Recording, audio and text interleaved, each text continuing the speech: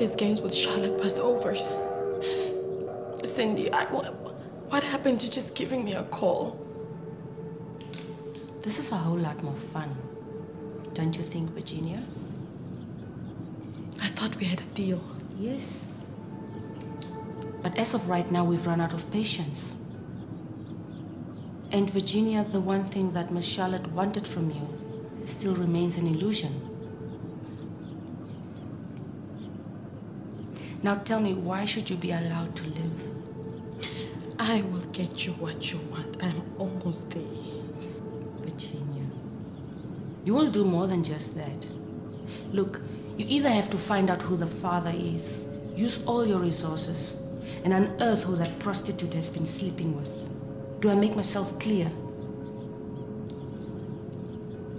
What's my other option? Well, if you can't find out who that flimsy has been wetting her shits with, then it's simple. Get rid of the mother.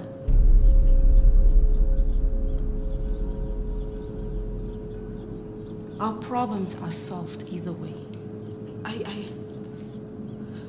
I don't think I can do that.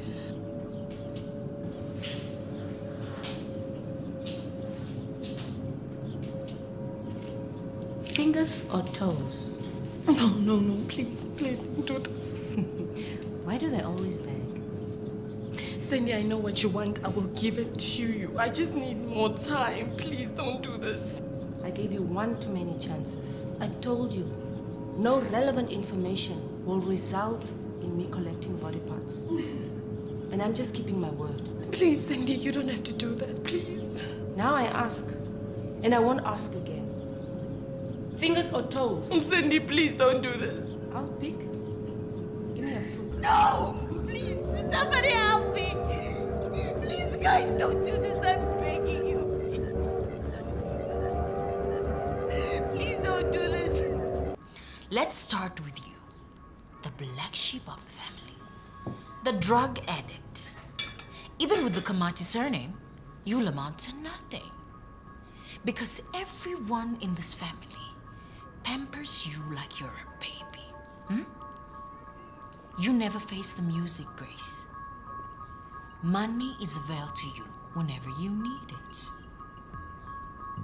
No one is helping you, Grace. They're only enabling you.